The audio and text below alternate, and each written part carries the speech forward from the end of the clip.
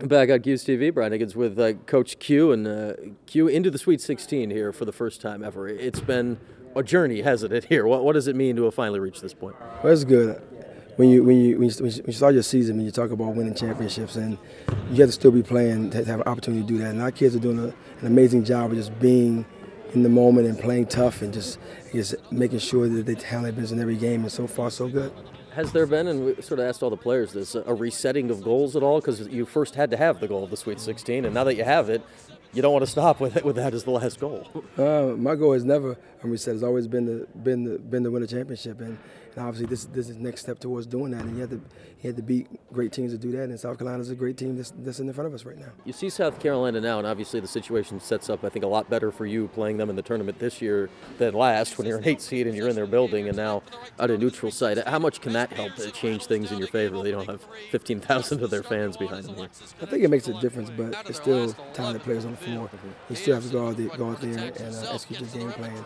And that's what's most important for us. We got to really stick to what we do and be solid in our principles, and we have a chance. Weird at this point of the year to know so much about the other team already. Is that a little different for you? Yeah, it is.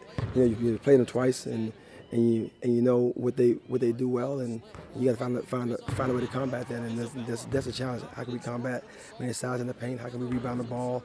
How can we make sure that when they get touches in the paint, that they're very contested touches? In many ways, this South Carolina team looks even improved themselves over last year with Asia Wilson playing a much bigger role. How different are they now from last year? They're very different. Asia Wilson's been tremendous. She's had an unbelievable year. I think that their whole team has improved. Everyone on the team has gotten better. And Dawn's an amazing coach. You know, she's done it at every level, at the USA basketball level. She's played pro and All-American. I mean, we can just go on, and she's done everything at a high level. And she's definitely playing at a high level. And the team's playing really, really well. We got to find a way to combat that. It feels like maybe the final factor at this time of the year, other than talent and how well you're playing, is just belief in the ability to do it. And it seems like your team this year has latched onto that maybe more than other years. Yeah, it's amazing when you go into a game thinking you can do it. You know, you can't go into a game thinking you have no shot. And we never go into a game thinking that. I never go into a game thinking we have no shot of winning a basketball game. We know what we need to do to win the game, and when you go out there and execute that game plan. All right, Q, last thing. We're still on the search for anyone that has been to South Dakota. Have you been to any part of South Dakota? No, that was Lake North Dakota. That's it. It's the only place I've ever been. So this will be my first. All right, so at least nearby. At least nearby. Q's first trip, and good luck to you this week. Thank you.